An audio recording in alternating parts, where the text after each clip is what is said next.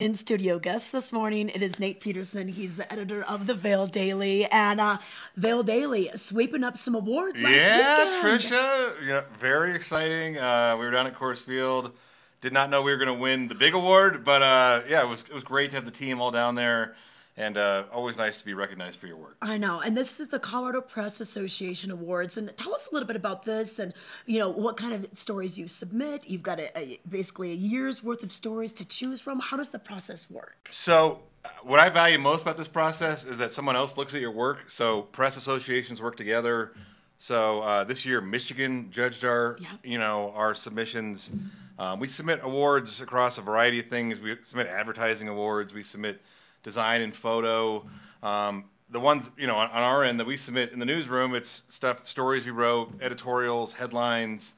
And so we did win the big award, which is the Sweepstakes Award, which is kind of an award that shows excellence across the board. Advertising, photo and design, and the writing side of things. So. I know, and that was the surprise for you guys. Yeah. You knew about the other ones that had been released, and then you have the Well, they tell you won an award, and they just tell you to show up. It's like, it's kind of like the Oscars where it's like, you might win something. I mean, well, I guess they told us we're going to win an award, but we didn't know exactly what place we finish.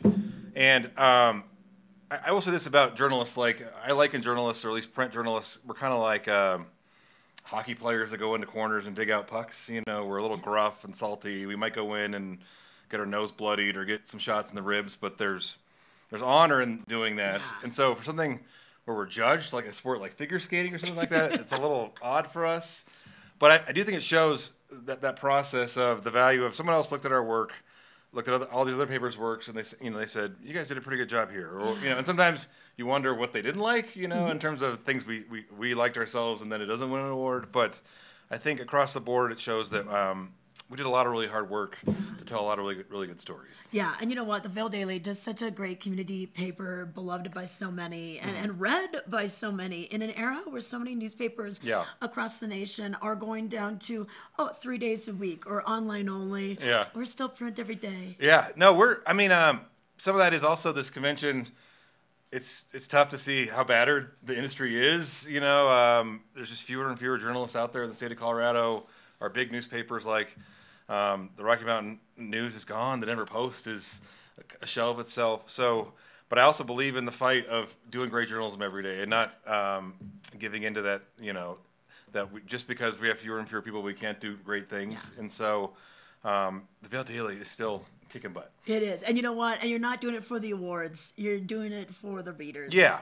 It's not. We're not in this for participation trophies. We're not doing it for awards. But I do think it is, like I said, a valuable exercise to have someone else look at your work who's never read the Vail Daily. And it's not just one judge doing it. It's a whole. I've done this before judging. Yeah. I judged Kansas. I judged Illinois, where you might judge one category and it's one person taking a look and they don't know you and they said, "Wow, you wrote a really good story," or "These photos are great." Okay. So that's a cool process for any writer to get that feedback. Okay, perfect. All right. And you can read about this story. It was in the Vail Daily. Here's some of the members. And it's neat they were hosting this at Coors Field. So tell us about this. And so a pretty big venue. Right. Well, we hadn't had, this is the first in-person one they'd had since COVID. Remember the last one was supposed to be in Glenwood at the Hotel Colorado. It got canceled. Mm-hmm. And so it was cool to get together. They had it at Coors Field. We had it in the club level. The award ceremony took too long, so we didn't get a field tour, which we were supposed to get, which we were a little bummed about. But it was cool to be in Coors Field with nobody there and just milling around and seeing the baseball field. And then also there was a couple of seminars and educational things. So that was a part. The award ceremony was on Saturday. The seminars were Thursday and Friday. Some really good stuff there. Insights from journalists around the state, people from Google.